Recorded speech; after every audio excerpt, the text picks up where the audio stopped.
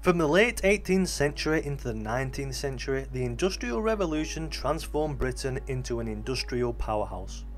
This era was marked by technological advancements such as the steam engine, mechanized looms and the spinning jenny, which would dramatically increase production. The need for a large labour force grew, and children with the small hands and the ability to navigate through tight spaces became an integral part of the workforce. Employers would favour children mostly because of lower wages, and a child's wage was generally a fraction of an adult's, which is obviously an attractive option for any factory owners trying to maximise profits. Child labourers were typically aged between 5 and 14, although it wasn't uncommon to see younger children. Both boys and girls were used, generally from poorer families who needed every bit of income they could get to survive. Where you lived would influence the type of work that was available, so for example in the north of England, mining and textile work was a lot more common. Daily life for a child was grueling. They would wake up around 4 or 5 am and work until the evening, where the workday could be as much as 16 hours with minimal breaks. As you can imagine, these long hours were not only physically exhausting but also mentally draining. Children commonly worked 6 days a week with Sundays off. Factories were open continuously, and some children would work night shifts, often referred to as double shifts, where they would work in the night and sleep in the factory during the day. Common industries included textiles, coal mines, metalworks, chimney sweeps and match factories. In textile factories, children had roles such as scavengers and piecers. A scavenger would crawl under machinery and pick up any loose cotton. This was obviously very dangerous and often resulted in injuries or even fatalities, as they could get caught in the moving parts of the machinery. Many children suffered severe injuries such as crushed fingers or limbs, and the dust and cotton fibres caused respiratory issues, leading to chronic illnesses. Piecers would tie together any broken threads on the spinning machines, which required constant attention and quick reflexes to avoid any accidents. This often caused repetitive strain injuries along with cuts from the sharp threads. Long hours spent in awkward positions led to skeletal issues, and the constant loud noise caused hearing damage over time. In the dark and damp coal mines, children took on some of the most hazardous jobs such as trappers, hurriers and thrusters. Trappers were usually the youngest workers in the mine, and their duty was to open and close the ventilation doors to manage the airflow of the mine, which would ensure that any dangerous gases didn't build up in the tunnels.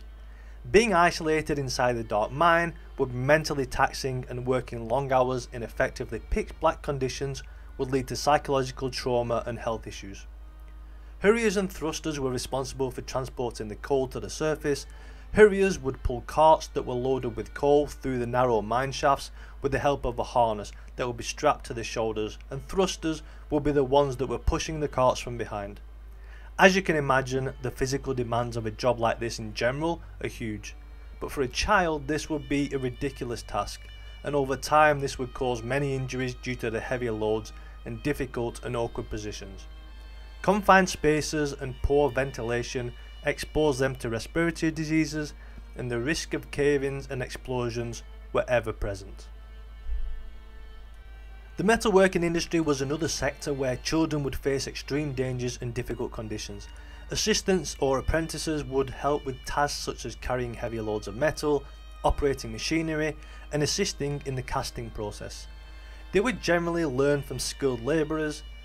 The intense heat from furnaces would cause a constant risk of burns, and the exposure to toxic fumes and molten metal would again cause respiratory issues, bringing long-term health problems. With heavy materials and working the machinery, injuries such as cuts and broken bones were inevitable. A well-known and iconic job for the period is that of a chimney sweep. These were called chimney boys and were often as young as 4 or 5. And the job was to climb into narrow chimneys and clean up the soot and ash. They used brushes and scrapers to remove any build-up inside the chimneys, which was essential to prevent chimney fires. The biggest problem with this job was children getting stuck in the narrow flues, which led to panic and sometimes suffocation. Similar to the other jobs, the soot would cause respiratory issues and skin issues, and the prolonged exposure to soot led to chimney sweeps cancer, which is a form of scrotal cancer that was the first reported form of occupational cancer identified by a gentleman named Percival Pott in 1775. Pott was a surgeon who demonstrated that cancer may be caused by environmental carcinogens. Match factories, especially ones that used white phosphorus, were notorious for their dangerous working conditions. Children were used as matchstick makers, which involved the process of dipping matchsticks into a phosphorus solution which created the striking surface. They would also be the ones to pack the matches into the boxes for distribution. Phosphorus fumes were highly toxic, causing a condition called phossy jaw.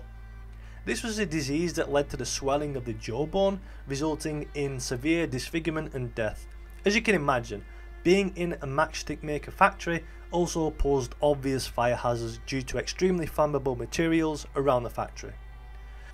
There were many other industries that we could discuss, but the general idea is that the workplace during the Victorian period imposed severe risks. The demand for cheap labour subjected many children to the most dangerous jobs at the expense of their health, education and well-being. After long work hours, children would return to extremely dirty and unpleasant living conditions. Many lived in cramped housing where entire families lived out of single rooms with no ventilation or sanitation. The lack of clean water and disposal systems for waste led to outbreaks of diseases such as cholera, dysentery and typhoid. With some buildings not having adequate sewage systems, waste would accumulate in the streets and clean water was scarce. There was little access to fresh fruit and vegetables, and most families lived off bread, potatoes and tea. The harsh conditions full of disease and illness, coupled with the physical demands of their work, results in a high death toll among child workers. Education for working children was a rare privilege. Many children had no access to education, and those who did attend school did so sporadically because of the work commitments. Education also required fees for tuition, books and uniforms, which most families couldn't afford, and the contribution to household income took precedence over schooling costs. Sunday schools were originally founded to teach children about the Bible, but they began to offer basic literacy and numeracy lessons, which provided a rare opportunity for child workers to receive some form of education. The National Sunday School Union, which was established in 1803, played a significant role in expanding the access to education. Reformers played a key role in improving the welfare of child workers. Lord Shaftesbury, who was a social reformer, was an advocate for the welfare of child workers. He supported any legislation to reduce working hours and improve conditions which indirectly benefited children's educational opportunities. Robert Raikes is known as the founder of the Sunday School movement, which aimed to provide education to working children. This laid the foundations for the educational reformations and increased the awareness around the importance of education. Ragged schools founded by John Pound and supported by Lord Shaftesbury provided free education, food, clothing and shelter for children, offering training to help them gain skills for better employment opportunities. With the help of those reformers, acts started to be brought in to try and protect children, and in 1833 the Factory Act was introduced. This prohibited the employment of children under 9 years old in textile mills, and it mandated education for working children. In 1842 the Mines Act was introduced, which banned women and children from working underground. In 1844 an adjustment was made to the Factory Act, which further restricted the working hours for children and improved safety regulations, which was further improved in 1878. And in 1870 the Education Act was introduced, where education was compulsory for children aged 5 to 10.